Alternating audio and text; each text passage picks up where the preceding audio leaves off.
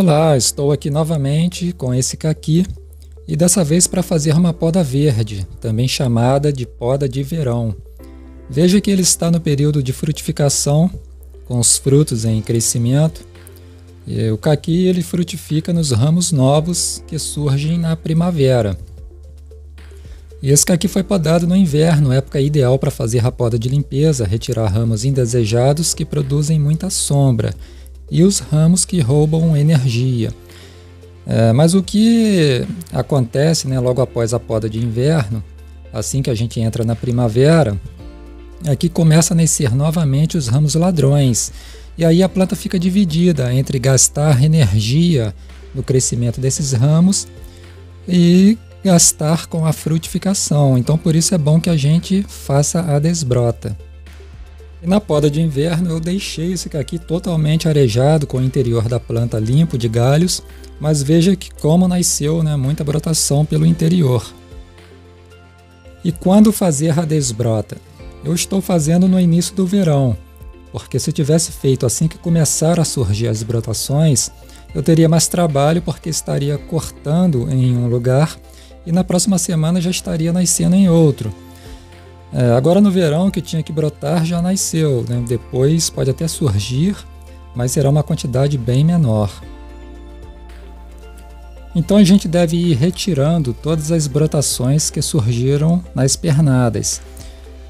E essa poda de verão vai ajudar lá no inverno eu não precisar fazer uma poda muito agressiva, muito severa, porque na verdade, por mais que promova benefícios, a poda para a planta é uma agressão.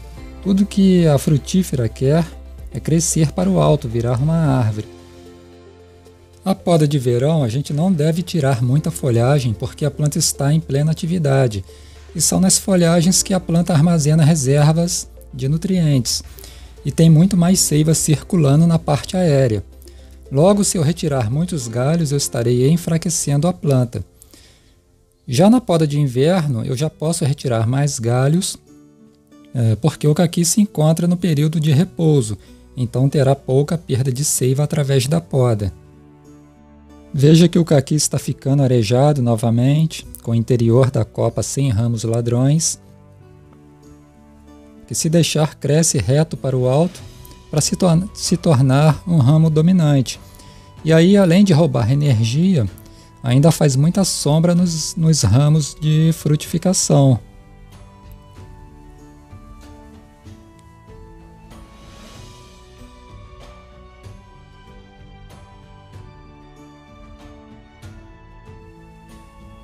Aqui tem esse galho que não deu frutos e está em cima desse outro que frutificou, então eu retiro ele porque não tem utilidade.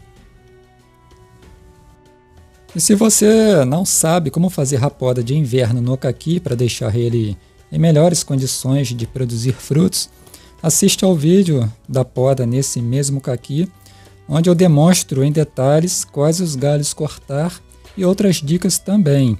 O vídeo vai aparecer aqui na tela final e também vou deixar o link na descrição desse vídeo. Tem também a playlist com todos os vídeos de podas que eu já fiz, poda no limoeiro, em tangerina, laranjeira, então pode ser do seu interesse. Aqui tem esse galho seco que a gente sempre deve retirar. E é muito importante sempre limpar a base do caule. Sempre surge essas brotações. Sempre olhar também se não tem brotações pelo chão. O caqui costuma nascer muitas brotações das raízes e que também deve ser retirada, porque senão vira outra planta e que irá gerar competição por nutrientes e luz solar.